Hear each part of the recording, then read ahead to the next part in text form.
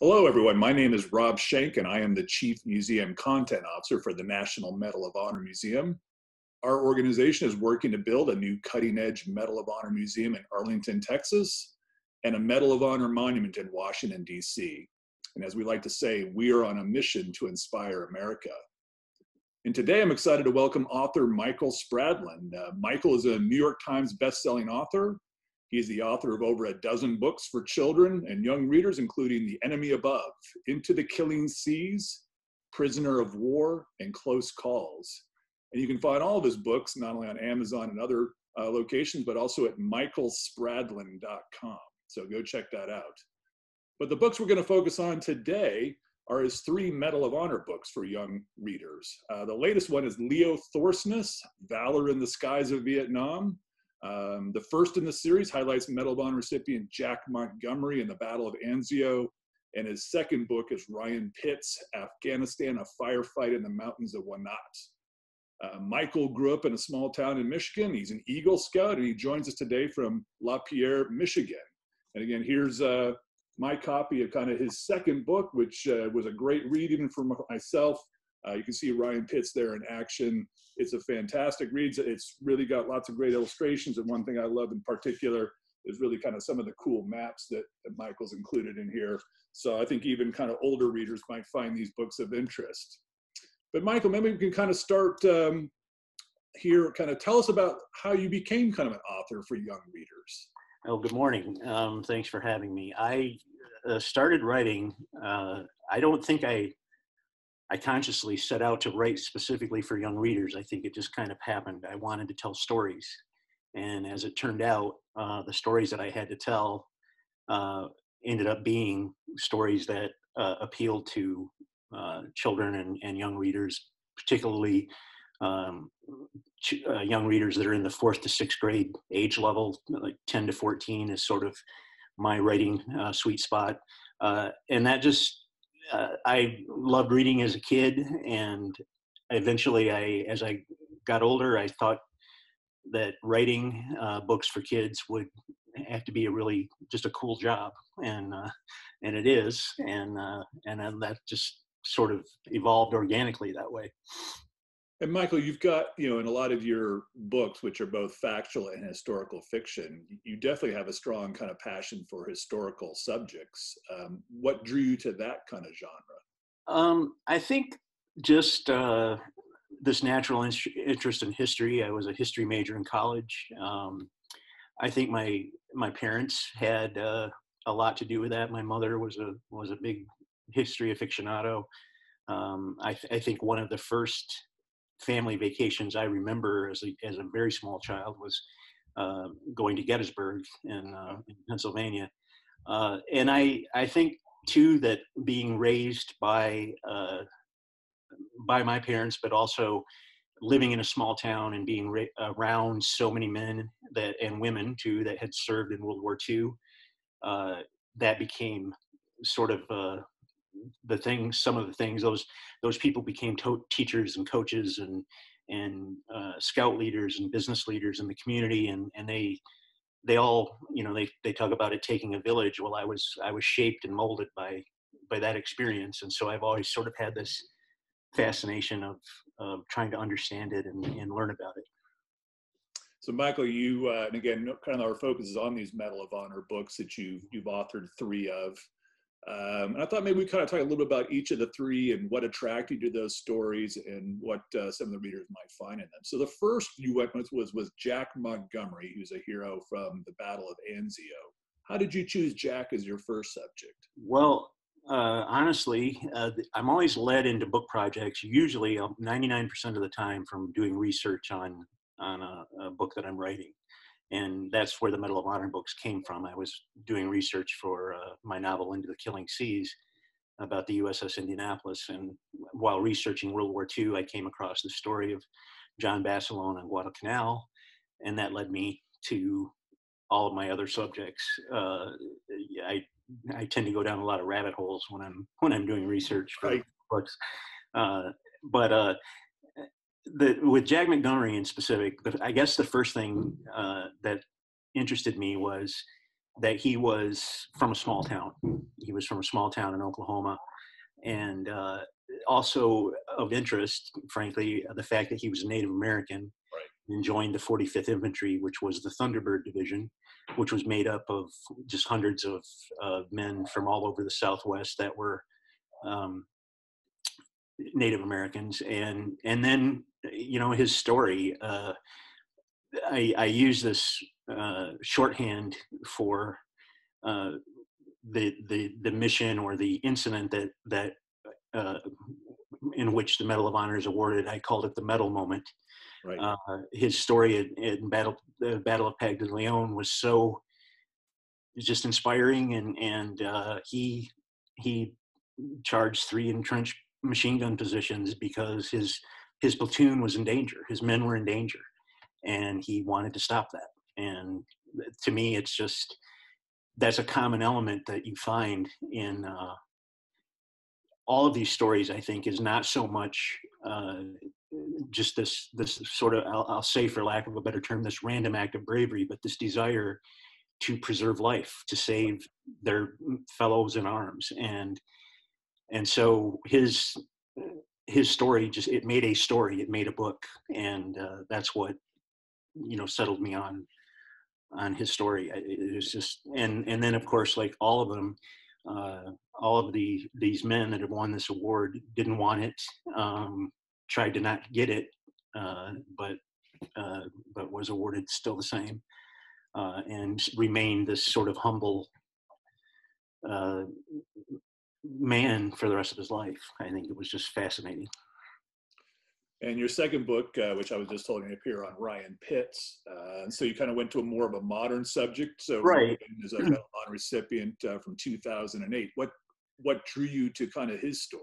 Well, that story to me, I sort of use the standard that if a story is true that I've researched or found somehow, if I were going to make that story into fiction, would an editor, would a publisher find it believable? And in Ryan Pitts's case, I think that the manuscript will be sent back to me and say, this is just too implausible. You've got to, you know, you got to change this. You've got to make it, you know, more believable.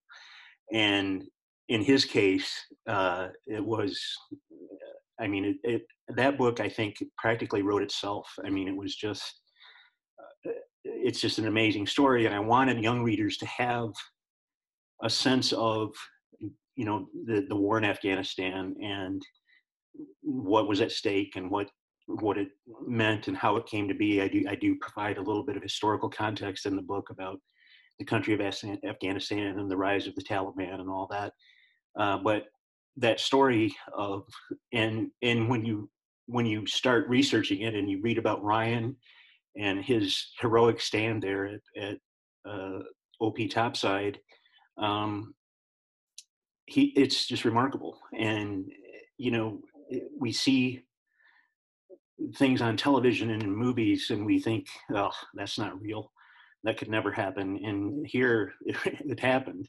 And not just with him, but the men in his unit that tried to come to his rescue. The medevac helicopter sat down his craft in between the enemy fire and the wound. I mean, it was just this remarkable day. I'm sure everyone who participated in it wished it never happened, but it was just truly remarkable, and it just made a great story.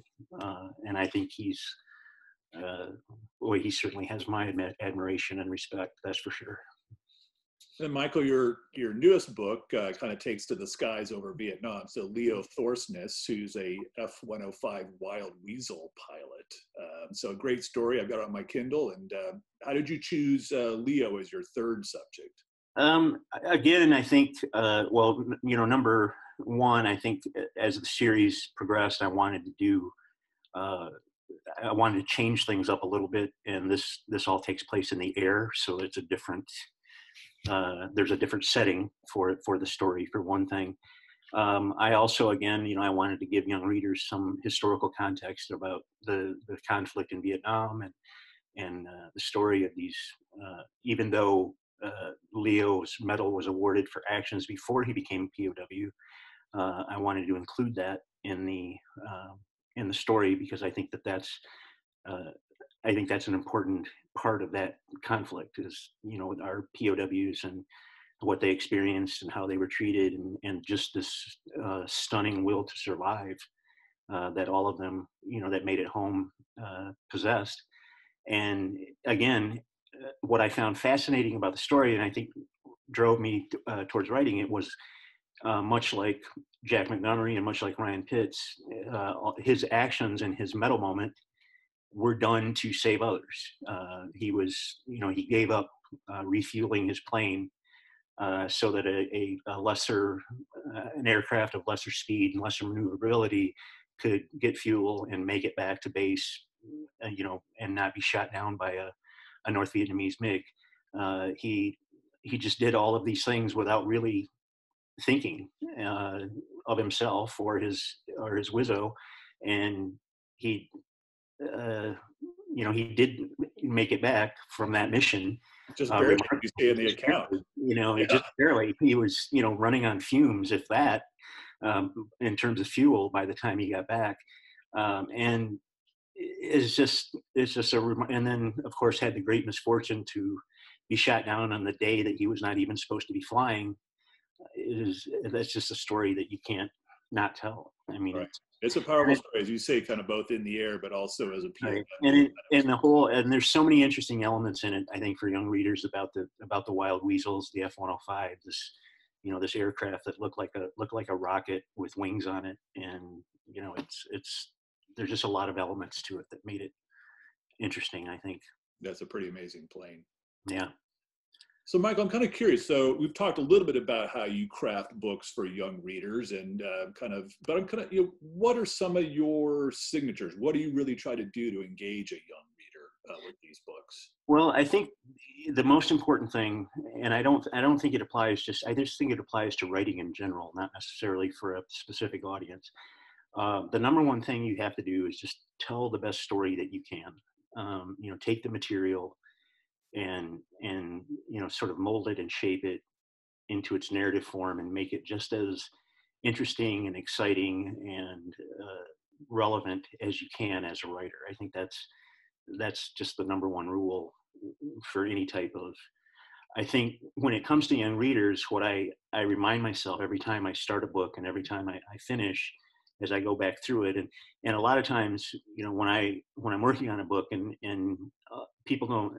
One of the things that amazes me about young readers is they think that writers, published writers or professional writers or whatever you want to call them, that we just sit down and we write a book and we send it in. They don't realize how much we revise and redo and rewrite and take things out, throw things away. By the time I'm done reading, sending a book into my editor, by the time I'm done at that point, I don't ever want to read that manuscript again. I've read it like 50 times and it's just, I just don't want to, right. I don't want to have anything to do with it. But I think the important thing is that you don't talk down to your audience. You treat your audience that, and this is something that you will go back and forth with the editors, especially in a young reader manuscript. Do you think young readers will understand this? Will they? And I'm like, 99% of the time, I'm like, yes, they'll understand it. Readers today have Google. Yeah. If they don't understand something, they can punch a button on their tablet and have it explained to them. Michael, I love that, and particularly the Pitts and Thorsness books have lots of technical topics and subjects in them, and I like that you didn't talk down to the writer here, and you did include that, and the glossary and key terms in the back certainly seems to help in that regard. Right. No, I think I think you give them that, but I think that and obviously I would say that these are books. The books that I write are geared toward 4th grade to 6th grade boys mostly. Although I get lots of fan mail and letters from young female readers as well. But if a kid picks up Leo Thorsness and he's interested in that topic, if I use the term root pack, he's going to find out what that is and what it means. And having that, I'll put a glossary in the back. I'll have key terms explained, whatever. But again, you give the reader the benefit of the doubt that they're going to, that they're interested in it already. They picked it up. If they pick up Ryan Pitts, I'm going to explain what reconnaissance by fire means.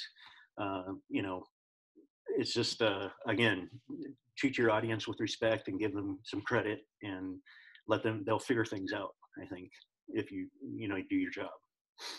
Now, Michael, we're in kind of these unusual times with the COVID-19 pandemic. There's a lot of people at home now, and hopefully there's a lot of young readers who might have a little extra time on their hands. I mean, do you think there's a challenge in getting young people to read and getting people to understand our history? There definitely is, and it's getting something that is a personal passion of mine, a passion project. I am really focused on and really engaged in trying, and I say trying to get boys to read, because I do think statistically, by and large, in that middle grade age group, that there are more girls reading than boys generally. But what happens is you need to give boys books they want to read. And that's that. Otherwise, it becomes a self-fulfilling prophecy. Right. And there's so much more, so many things to do now, as compared to when I was growing up. I mean, with the internet and video games and cable television, and everyone's on a travel soccer team, and Right. all of these things, they're overscheduled and don't have any downtime, and so it's standing with sort of like the St. George and the dragon, trying to slay this dragon of all the stuff to get kids reading is really, I feel it's important. And I feel like we're in danger of losing boys as readers if we aren't careful, and if we don't approach things in a manner that gives them something to invest in, a story to follow, a story that will interest them. And that's really drives a lot of what I do. I want whoever reads, I don't care if a boy, girl, whatever, who reads my book, as long as they read it. But I do feel like we're really at a critical point in our society when it comes to boys and reading. I think we need to focus on it. I think we need to devote time to it, devote effort to it, devote resources to it, because we're in danger of losing a generation of readers, I feel. And I think that's scary.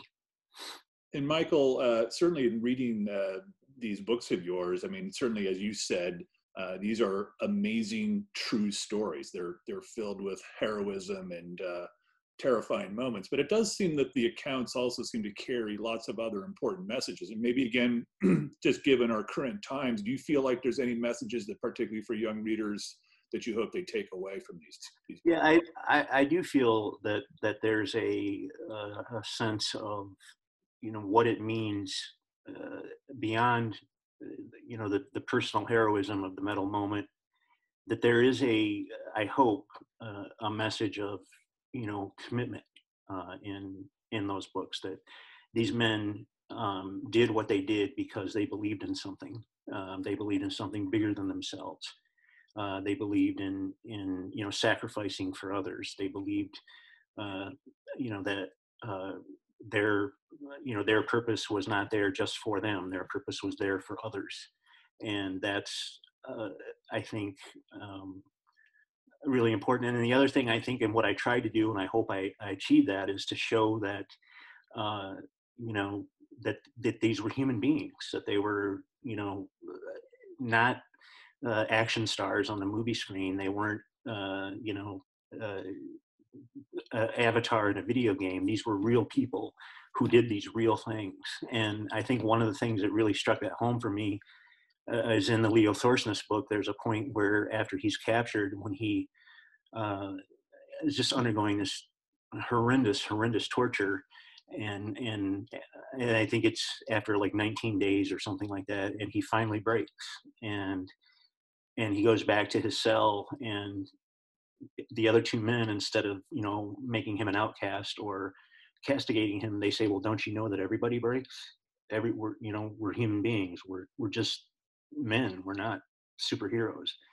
And I thought that was just an incredibly poignant, touching moment, because I think at that point it really saved him. I mean, it gave him, the will to go on. That, maybe I fell down at this one point, but I got back up, and Right. I kept going. And I think that that's the same with Jack Montgomery. The first machine emplacement, I took that one out. Now I'm going to keep going, and I'm going to get the second one. And Ryan Pitts, he was wounded in the opening moments of that battle, but he just kept fighting.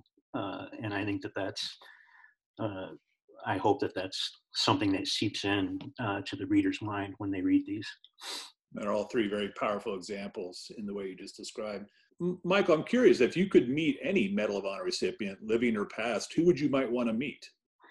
That's an interesting question, and there's so many. But if I had to limit it down to one person, just based on the research that I've done so far, I would probably be John Basilone. Another just remarkable, amazing story, and I think something that I have said this many times, that if this were if this were put into a movie, it wouldn't.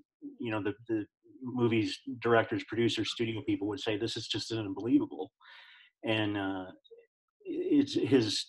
I feel the actions of so many of the Marines on Guadalcanal is something that's sort of overlooked a little bit. I think, especially when it comes to books for young readers, I think, there's a big focus on Pearl Harbor. There's, Iwo Jima and the atomic bomb and those things. And I think what these Marines did on Guadalcanal, when most of them were just raw green troops that had, barely been trained, stopped the Japanese there. And if they had taken Guadalcanal, I mean, they would have taken Australia, and the whole campaign in the Pacific may have turned out completely different. And his just medal moment is just so spectacular and so magnificently eloquent in a way that it just really moved me. And I think, what happened to him, he was awarded the medal and was sent back to the United States to sell war bonds after the battle was over. But yet agitated and agitated and agitated to get back to be shipped out again, and eventually was, and then of course tragically lost his life on Iwo Jima. But Right. the only, if I'm correct, is the only enlisted Marine in World War II to receive both the Medal of Honor and the Navy Cross.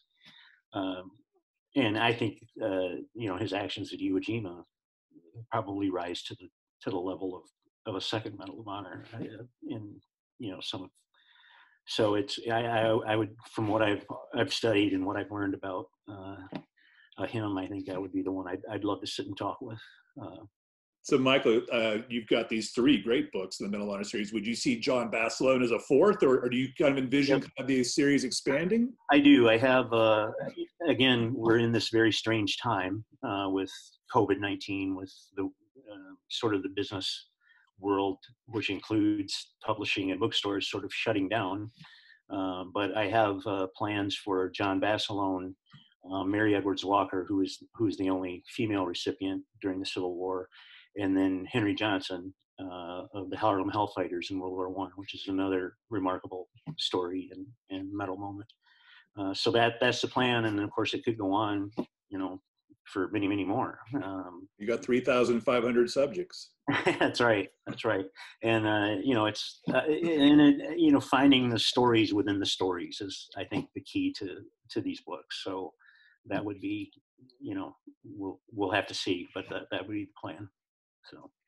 Well, Michael, I want to thank you for your time today. And again, for all those listening in, if you've got young readers in your household, or some who need to be engaged, I really would recommend Michael's series here. They're not only interesting kind of for adults, but hopefully you'll find these in the hands of many young people that I hope will be inspired. So again, thank you, Michael, and continued best wishes to you. Thank you.